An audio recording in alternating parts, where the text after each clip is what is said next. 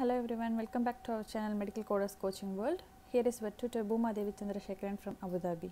Sepsis பத்தி நம்ம last வீடியோலே பார்த்திருந்தோம். அந்த வீடியோவோட லிங்க் நான் டிஸ்கிரிப்ஷன் பாக்ஸில் கொடுக்குறேன். அந்த வீடியோ பார்த்துட்டு இந்த வீடியோ பார்த்தாதாங்க செப்சிஸ்னா என்ன அப்படிங்கிறது புரியும். ஸோ அந்த வீடியோ பார்த்துட்டு இந்த வீடியோ பார்க்க வாங்க. இன்றைக்கி நம்ம பார்க்குறது பார்த்திங்க அப்படின்னா செப்சிஸ் வித் நான் இன்ஃபெக்ஷியஸ் ப்ராசஸ். அதாவது செப்சிஸ் வந்து இன்ஃபெக்ஷன் மூலமாக வராத ஒரு டிசீஸோடு இருக்குது அப்படின்னா அதுக்கு எப்படி கோட் பண்ணலாம் அப்படிங்கிறத பார்க்க போகிறோம். ஃபஸ்ட்டு பிரின்சிபல் டயக்னாசிஸ், அதாவது நான் இன்ஃபெக்ஷியஸ் ப்ராசஸ்னால் என்ன அப்படின்னா ஒரு இப்போ ஃபயர் ஆக்சிடெண்ட்டில் பேர்ன் ஆகிறதோ இல்லை நமக்கு நார்மலாகவே வெயில் காலத்தில் எல்லாம் பேர்ன்ஸ் வரும்ல, பேர்ன் பாயில் அதெல்லாம் வரும் இல்லையா, அது அப்புறம் ஒரு ட்ராமானால் வர்றது இல்லை ஏதாவது ஒரு ஆக்சிடென்டல் இன்ஜூரினால் கீழே விழுவதுனால வர்றது, இது மாதிரிலாம் இருந்தது அப்படின்னா அது வந்து ஒரு இன்ஃபெக்ஷன்னால் வர்றது கிடையாது இல்லைங்களா. ஸோ அதுதான் வந்து நான் இன்ஃபெக்ஷியஸ் ப்ராசஸ். இந்த நான் இன்ஃபெக்ஷியஸ் ப்ராசஸ் கூட செப்சிஸ் இருந்தது அப்படின்னா பிரின்சிபல் டயக்னாசிஸ் வந்து நான் இன்ஃபெக்ஷியஸ் ப்ராசஸ் தான் பிரின்சிபல் டயக்னாசிஸ். செகண்டரி டயக்னாசிஸாக வந்து நம்ம செப்சிஸா சிவியர் செப்சிஸா அப்படிங்கிறத பார்த்துட்டு அந்த கோட் பண்ணணும். அடுத்து ஆட் ஆன் கோட்ஸ், இது கூட ஏதாவது ஆர்கான் டிஸ்ஃபங்க்ஷன் இருக்கா அப்படின்ட்டு டாக்குமெண்ட்டில் பார்க்கணும். சப்போஸ் ஆர்கான் டிஸ்ஃபங்க்ஷன் இருந்ததுன்னா add on கோட்ஸாக argon dysfunction code கொடுக்கணும். இல்லை ஆர்கான் டிஸ்ஃபங்க்ஷன் எதுவுமே இல்லை அப்படின்னா principal diagnosis and secondary diagnosis மட்டும் கொடுத்தா போதும். இப்போ நம்ம பார்க்குறது சிவியர் செப்சிஸை எப்படி சீக்வன்ஸ் பண்ணலாம் அப்படிங்கிறது தான் பார்க்க போகிறோம். சிவியர் செப்சிஸ் வந்து அட்மிஷன் அப்போ இருந்தது அப்படின்னா, அதாவது சிவியர் செப்சிஸ் வந்து நமக்கு ஒரு பேஷண்ட்டை அட்மிஷன் போடும்போது ஹாஸ்பிட்டலில் அட்மிஷன் பண்ணும்போது இருந்தது அப்படின்னாலும், அதே மாதிரி அந்த சிவியர் செப்சிஸ் வந்து பிரின்சிபல் டயக்னாசிஸுக்குன்னு ஒரு டெஃபினிஷன் வச்சுருப்பாங்க. அந்த டெஃபினிஷனை மீட் பண்ணாதான் இந்த மாதிரி கோட் பண்ணணும். அதாவது பிரின்சிபல் டயக்னாசிஸ் சிஸ்டமிக் இன்ஃபெக்ஷன் அப்படின்னு சொல்லி கோட் பண்ணிவிட்டு என்ன இன்ஃபெக்ஷன் ஆகிருக்கு அப்படிங்கிறது, எந்த சிஸ்டம் இன்ஃபெக்ஷன் ஆகிருக்கு அப்படிங்கிறத நம்ம பிரின்சிபல் டயக்னாசிஸாக கோட் பண்ணிவிட்டு செகண்டரி டயக்னாசிஸாக சிவியர் செப்சிஸோட கோடு R65.2ங்கிற கோடை வந்து நம்ம கோட் பண்ணணும். அதாவது பார்த்திங்க அப்படின்னா அட்மிஷன் அப்போ அந்த பேஷண்ட்டுக்கு சிவியர் செப்சிஸ் இருந்து அந்த சிவியர் செப்சிஸ் பிரின்சிபல் டயக்னாசிஸ் அப்படிங்கிற ஒரு டெஃபினேஷன் மீட் பண்ணுச்சு அப்படின்னா, அதாவது பிரின்சிபல் டயக்னாசிஸாக வரக்கூடிய அளவுக்கு ரொம்ப சிவியராக இருக்குது அப்படின்னா அப்போ தான் வந்து சிஸ்டமிக் இன்ஃபெக்ஷனை நம்ம பிரின்சிபல் டயக்னாசிஸாகவும் சிவியர் செப்சிஸோட கோடை வந்து செகண்டரி டயக்னாசிஸாகவும் கோட் பண்ணணும். ஓகேங்களா. சிவியர் செப்சிஸோட கோடு, இது ஒரு கோடிங் டிப்னே நீங்கள் வச்சுக்கலாம். சிவியர் செப்சிஸோட கோடு வந்து பிரின்சிபல் டயக்னாசிஸாக என்றைக்குமே வராது. இது வந்து ஒரு கோடிங் டிப். இப்போ நீங்கள் ஏஏபிசி எக்ஸாமுக்கு போகிறீங்க, அப்பியர் ஆகும்போது சிவியர் செப்சிஸோட கோடு வந்து கோடிங் நீங்கள் வந்து ஃபைண்ட் அவுட் பண்ணணும் இல்லைங்களா. அப்போ ஈஸியாக ஃபைண்ட் அவுட் பண்ணுறதுக்கு ஒரு வே இருக்குது. சிவியர் செப்சிஸ் மாதிரி ஒரு கொஷின் கொடுத்துட்டு சிவியர் செப்சிஸோட கோடை வந்து ஃபஸ்ட்டு கொடுத்துட்டு அதுக்கப்புறம் ஃபாலோயிங் கோட்ஸ் நிறையா கொடுத்துருந்தாங்க அப்படின்னா அந்த கோட் வராது. ஸோ அந்த கோடை ஒமிட் பண்ணிவிட்டு மற்ற இருக்கிற 3 கோட்ஸில் நீங்கள் ஏதாவது ஒரு கோட் சூஸ் பண்ணிக்கலாம்.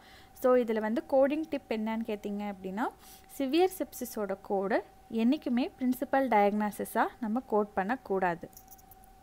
இப்போ செப்சிஸ் இல்லைன்னா சிவியர் செப்சிஸ் லோக்கலைஸ்டு இன்ஃபெக்ஷனோடு இருந்தது அப்படின்னா எப்படி கோட் பண்ணலாம் அப்படிங்கிறத பார்க்கலாம். ஒரு அட்மிஷன் டைமில், அதாவது ஒரு பேஷண்ட்டை அட்மிஷன் பண்ண டைமில் செப்சிஸோ இல்லை சிவியர் செப்சிஸோ லோக்கலைஸ்டு இன்ஃபெக்ஷன் 3மே ப்ரெசண்ட் ஆகிருந்தது அப்படின்னா எப்படி கோட் பண்ணலாம். பிரின்சிபல் டயக்னாசிஸ் வந்து சிஸ்டமிக் இன்ஃபெக்ஷன் தான் வந்து பிரின்சிபல் டயக்னாசிஸ். அந்த பேஷண்ட்டுக்கு ஏதாவது சிஸ்டமிக் இன்ஃபெக்ஷன் இருந்தது அப்படின்னா அது பிரின்சிபல் டயக்னாசிஸ். செகண்டரி டயக்னாசிஸ் வந்து லோக்கலைஸ்டு இன்ஃபெக்ஷன். லோக்கலைஸ்டு இன்ஃபெக்ஷன் அப்படின்னா என்னென்னா நிமோனியா, இல்லை அப்படின்னா ஒரு நிமோனியா வந்தது அப்படின்னா நம்மளோட ஒரு ஆர்கன் மட்டும் இன்ஃபெக்ஷன் ஆகும் இல்லைங்களா. ஸோ அதுதான் வந்து லோக்கலைஸ்டு இன்ஃபெக்ஷன். நிமோனியா இல்லை அப்படின்னா செல்லுலைட்டிஸ் அந்த மாதிரி இருக்க இன்ஃபெக்ஷன்ஸ் எல்லாம், அதாவது பர்டிகுலராக ஒரு ஆர்கன் மட்டும் இன்ஃபெக்ஷன் ஆயிருந்தது அப்படின்னா அது லோக்கலைஸ்டு இன்ஃபெக்ஷன். ஓகேங்களா. அப்போ செகண்டரி டயக்னாசிஸாக லோக்கலைஸ்டு இன்ஃபெக்ஷனை நம்ம செகண்டரி டயக்னாசிஸாக கோட் பண்ணிவிட்டு ஆட் ஆன் கோட்ஸாக செப்சிஸ் இல்லைனா சிவியர் செப்சிஸோட கோடை வந்து ஆட் ஆன் கோட்ஸாக கொடுக்கணும். சரி, இப்போ லோக்கலைஸ்டு இன்ஃபெக்ஷன் மட்டும்தான் ஒரு பேஷண்ட்டை அட்மிஷன் பண்ணும்போது இருக்குது. ஒரு பேஷண்ட்டுக்கு நிமோனியா இருக்குது, அவங்கள அட்மிஷன் பண்ணும்போது நிமோனியா மட்டும்தான் இருக்குது. அட்மிஷன் பண்ணும்போதோ இல்லை பண்ணதுக்கு அப்புறமோ அந்த பேஷண்ட் வந்து அப்சர்வேஷனில் வச்சுருக்கும் போதோ செப்சிஸோ சிவியர் செப்சிஸோ டெவலப் ஆகவே இல்லை அப்படின்னாலுமே லோக்கலைஸ்டு இன்ஃபெக்ஷன் வந்து பிரின்சிபல் டயக்னாசிஸாகவும் செகண்டரி டயக்னாசிஸாக லோக்கலைஸ்டு இன்ஃபெக்ஷனை ஃபாலோ பண்ணி வரக்கூடிய கோட்ஸ் எல்லாம் வந்து செப்சிஸ் இல்லைன்னா சிவியர் செப்சிஸ் கோடை வந்து நம்ம கோட் பண்ணலாம்.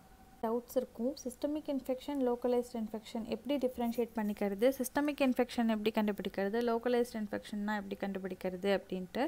சிஸ்டமிக் இன்ஃபெக்ஷன் அப்படின்னா வேறு எதுவுமே இல்லைங்க, நம்மளோட ஹோல் பாடியும் பிளட் ஸ்ட்ரீமும் சேர்ந்து அஃபெக்ட் ஆகும். இப்போ நமக்கு ஃபீவர் வந்துச்சு அப்படின்னா நமக்கு எப்படி ஹோல் பாடியுமே டயர்டாக இருக்குது, அதே மாதிரி கோல்டோ ஃப்ளூவோ வந்தது அப்படின்னா நம்மளோட ஹோல் பாடி டயர்டாக இருக்கும், நம்மளோட பிளட் ஸ்ட்ரீம் எல்லாம் அஃபெக்ட் ஆகிருக்கும். ஸோ இதெல்லாம் வந்து சிஸ்டமிக் இன்ஃபெக்ஷன். அதே லோக்கலைஸ்டு இன்ஃபெக்ஷன், ரெண்டு இன்ஃபெக்ஷனுமே பார்த்திங்க அப்படின்னா பாக்டீரியா, ஃபங்கல், வைரஸ் இதனால தான் டெவலப் ஆகும். பட் அது வந்து இன்ஃபெக்ஷனோட சிவியாரிட்டியை பொறுத்து இருக்குது. லோக்கலைஸ்டு இன்ஃபெக்ஷன் அப்படின்னா ஒரே ஒரு பார்ட் மட்டும், பாடியில் ஒரு பார்ட் மட்டும் அஃபெக்ட் ஆகிருக்கும், அதுதான் வந்து லோக்கலைஸ்டு இன்ஃபெக்ஷன். எக்ஸாம்பிள் நிமோனியா வந்து லங்ஸ் மட்டும்தான் அஃபெக்ட் ஆகிருக்கும். ஸோ அது வந்து லோக்கலைஸ்டு இன்ஃபெக்ஷன். நம்ம ஹேண்டில் வந்து ஒரு கட் இருக்குதுன்னு வச்சுக்கோங்க, அதாவது ஒரு வெட்டுக்காயம் இருக்குது அப்படின்னா அது வந்து ஒரு பாக்டீரியாவால் டெவலப் ஆகிருக்கு அப்படின்னா அது வந்து லோக்கலைஸ்டு இன்ஃபெக்ஷன். எது வரையிலும் எப்போ வரையிலும் அந்த வெட்டுக்காயம், நம்ம கையில் இருக்கக்கூடிய வெட்டுக்காயம் லோக்கலைஸ்டு இன்ஃபெக்ஷன்னா அந்த பாக்டீரியாவால் டெவலப் ஆனது கையோடு நின்றுடுச்சு அப்படின்னா அது லோக்கலைஸ்டு இன்ஃபெக்ஷன். சப்போஸ் கையை தாண்டி நம்மளோட பிளட் ஸ்ட்ரீமில் அது அஃபெக்ட் ஆகுது அப்படின்னா அது வந்து சிஸ்டமிக் இன்ஃபெக்ஷனாக மாறிடும். ஸோ இதுதான் சிஸ்டமிக் இன்ஃபெக்ஷனுக்கும் லோக்கலைஸ்டு இன்ஃபெக்ஷனுக்கும் இருக்கக்கூடிய டிஃப்ரென்ஸ். இப்போ பார்த்தீங்கன்னா sepsis with pregnancy, child birth and the பியூர்பெரியம். Pregnancy அப்படின்னா தெரியும், ஒரு அம்மா வந்து குழந்தைய வயிற்றில் சுமக்கிறது ப்ரெக்னன்சி. சைல்டு பர்த் அப்படின்னா ஒரு குழந்தைக்கு பர்த் கொடுக்கறது சைல்டு பர்த். அது என்ன பியூர்பெரியம் அப்படின்னு கேட்கலாம். பியூர்பெரியம்னா வேறு எதுவும் இல்லைங்க, குழந்தை பிறந்ததுக்கப்புறம் 6 வாரம், அந்த 6 வார காலம்தான் வந்து பியூர்பெரியம் அப்படிம்பாங்க. அதாவது அந்த ஃபீமேல் ரீப்ரொடக்டிவ் ஆர்கன்ஸ் எல்லாம் வந்து திரும்பி அதோட பழைய ஸ்டேஜுக்கு, அதாவது பிஃபோர் ப்ரெக்னன்சி அது எப்படி இருந்ததோ, அந்த யூட்ரஸ்லாம் எப்படி இருந்ததோ அது மாதிரி அந்த யூட்ரஸ் கொஞ்சம் கொஞ்சமாக சுருங்கி அதோட கரெக்டான பொசிஷன் அட்டைன் பண்ணும் இல்லையா, அதுதான் வந்து பியூர்பெரியம். அந்த 6 வார காலம் ஆகும் அதுக்கு. சைல்டு பர்த் முடித்து குழந்தை பிறந்து ஒரு 6 வார காலம் ஆகும், அதுதான் வந்து பியூர்பெரியம். அந்த 6 வார காலம் தான் வந்து பியூர்பெரியம் அப்படின்னு சொல்லுவோம். ஸோ இந்த மாதிரி இதில் செப்சிஸ் இருந்தது அப்படின்னா அதை எப்படி கோட் பண்ணலாம். பிரின்சிபல் டயக்னாசிஸ், ஓ கேட்டகரி கோட்ஸ். ஓ கேட்டகரி கோட்ஸ் அப்படின்னா வேறு எதுவுமே இல்லைங்க, இந்த மாதிரி கைனகாலஜிக்கல் கோட் தான் வந்து ஓ கேட்டகரி கோட்ஸும்பாங்க. பிரின்சிபல் டயக்னாசிஸாக வந்து ஓ கேட்டகரி கோட்ஸ் தான் இருக்கும். செகண்டரி டயக்னாசிஸாக அவங்களுக்கு ஏதாவது சிஸ்டமிக் இன்ஃபெக்ஷன் இருந்தால் அந்த சிஸ்டமிக் இன்ஃபெக்ஷன் கோட். ஆட்-ஆன் கோட்ஸாக என்ன வரும்னா செப்சிஸா, சிவியர் செப்சிஸா, ஆர்கான் ஏதாவது டிஸ்இன்ஃபெக்ஷன் ஆயிருக்கா, அது அந்த கோட்ஸ் எல்லாம் வந்து ஆட்-ஆன் கோட்ஸாக வரும். எல்லாருக்கும் பிடிக்கும்னு நம்புகிறேன். பிடிச்சிருந்தது அப்படின்னா லைக் பண்ணுங்கள், கமெண்ட் பண்ணுங்கள், ஷேர் பண்ணுங்கள், மறக்காமல் சப்ஸ்கிரைப் பண்ணுங்கள், பக்கத்தில் இருக்க பெல் ஐக்கான் கிளிக் பண்ணுங்கள். கூடிய சீக்கிரம் அடுத்த வீடியோவில் உங்களை சந்திக்கிறேன். அது வரையிலும் thank you and bye from Bhumadevi Chandrasekaran.